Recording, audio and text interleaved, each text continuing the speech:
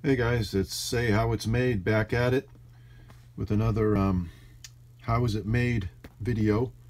So what you're looking at here is a quarter wave 2-meter dipole for amateur radio use. Now I had some extra coax from cable laying around. It's not the RG58 or some of the other ones, it's just some old cable, and it works well for the length it's at.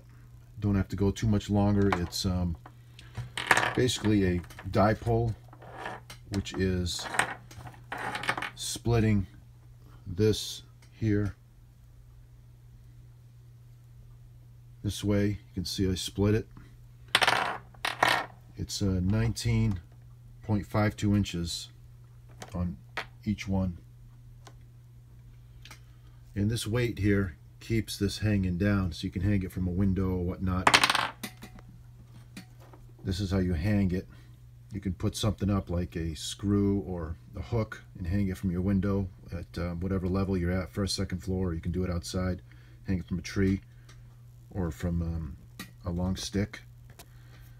But basically you have to cut the PVC off here, and then you split it right over here, and then have this run the opposite way. So that's how you get the dipole. And it's got the SMA connector over here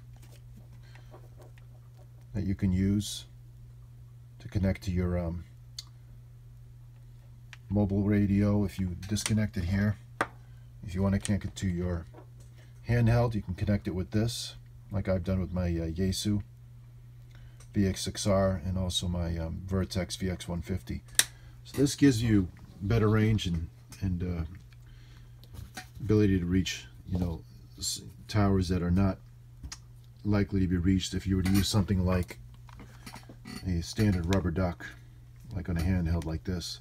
So I just wanted to put that out there. This is how I made it. I mean, you guys may have seen something like this before, but let me know what you think. Please like, subscribe, and share.